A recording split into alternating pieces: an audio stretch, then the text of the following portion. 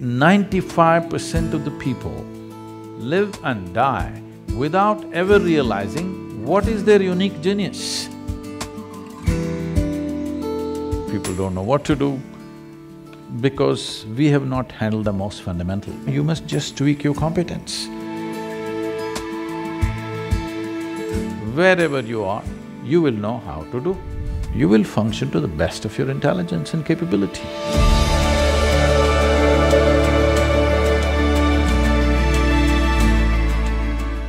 One of the things that someone that we actually met a couple weeks ago, the Dean of Harvard Business School, said to me, we were talking about leadership, and he was sharing his philosophy about leadership as the dean of a major business school. And he sort of said, for me, it's about knowing, acting, being, having some real knowledge and expertise to lead, taking action upon it, and then living every day that way. And one of the things that I think has been the most amazing about Sadhguru's journey is the actions that he has taken. You saw some of the programs up there, but maybe you can describe some of the things that you have going on in the world, because it's not just about coming and talking and meeting and philosophizing, it's actually about taking action. So maybe you can tell us some of the things that you have going on around the world and how you get them resourced. When we say being, we're talking about the fundamental nature of our existence. The quality of our existence will determine the quality of our perception, and the quality of our perception will determine the quality of what we know and what we do not know. Action is a consequence of this. If you put it upside down, then it's like saying fruit, tree, root, soil. That's not how it works. Soil, root, tree, and then fruit. If you put it upside down, you may pull out something forcefully, but the damage is there. Today, I'm working with a whole lot of business leaders in the world, both in India and outside. I wouldn't like to generalize this, but I would say at least 60 to 70% of them, by the time they're 45, they're seriously damaged in many ways. Either they have become emotionally stifled because of a certain type of activity, or many of them are suffering from various types of physical ailments, which is essentially, they believe, is a natural consequence of the kind of job they're doing. Because you're doing things forcefully. If you do not understand the natural order of things as to how life blossoms, if you want the fruit first before the tree, obviously it involves forceful ways of doing things. When you do forceful ways of doing things, one thing may be achieved, but the rest is damaged. Most affluent societies in the world, everywhere, not just here, are going through this.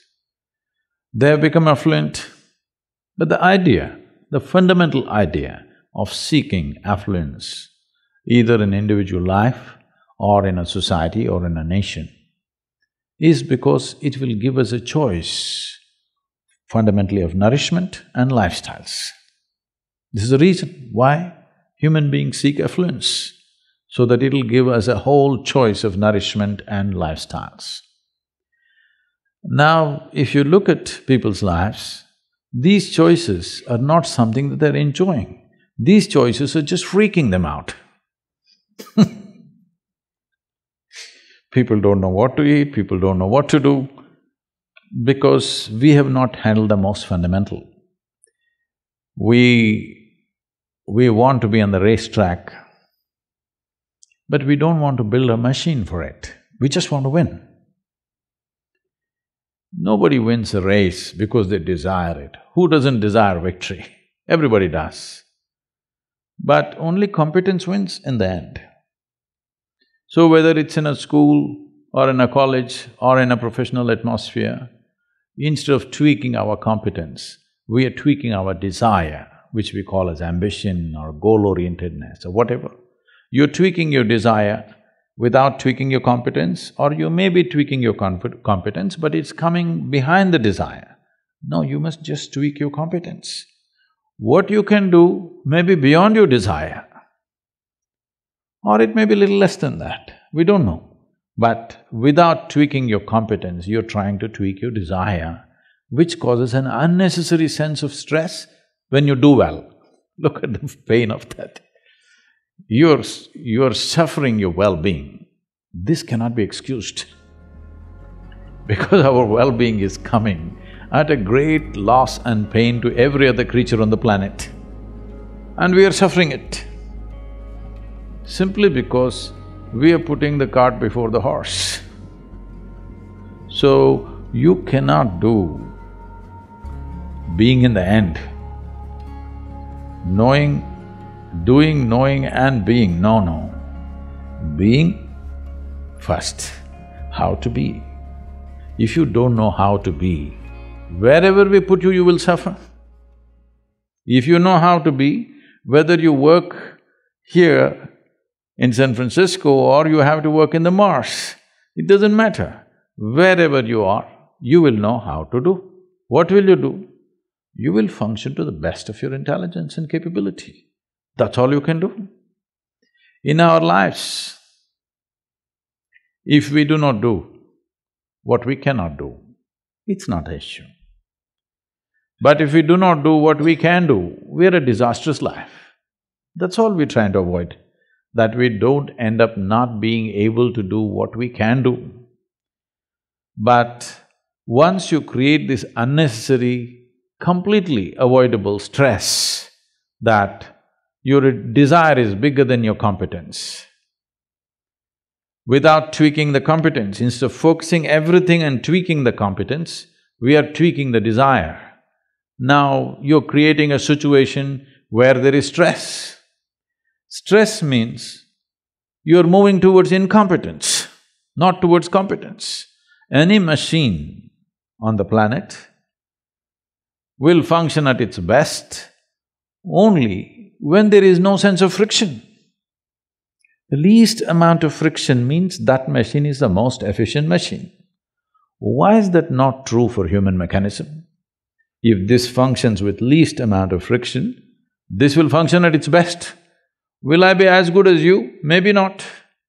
But I will be at my peak, and that's all. And every human being has come with a certain genius. But I would say, because of the type of schooling that we have taken to in across the world, not in any one place, and the way we are approaching life, I would say 95% of the people live and die without ever realizing what is their unique genius. Only 2 to 5% of the people realize the genius of what they are capable of. Rest will all do something that somebody else is doing, they want to do that. They want to do that better than them. That is their idea of well-being. Because of this, a tremendous amount of human genius is simply lost. And that is the biggest crime on the planet, that human genius is stifled because everybody is trying to be in one basket and be on top of everybody else. This is a very rudimentary way of functioning in the world. Unfortunately, that's become the way everywhere. We're trying to do something, but that's in small scale. The large-scale schooling and education and professional seekings are all in this way. We all wanted to get into one basket and be on top of the pile. It's a cruel way to live. If you get there also, you will suffer. If you don't get there also, you will suffer.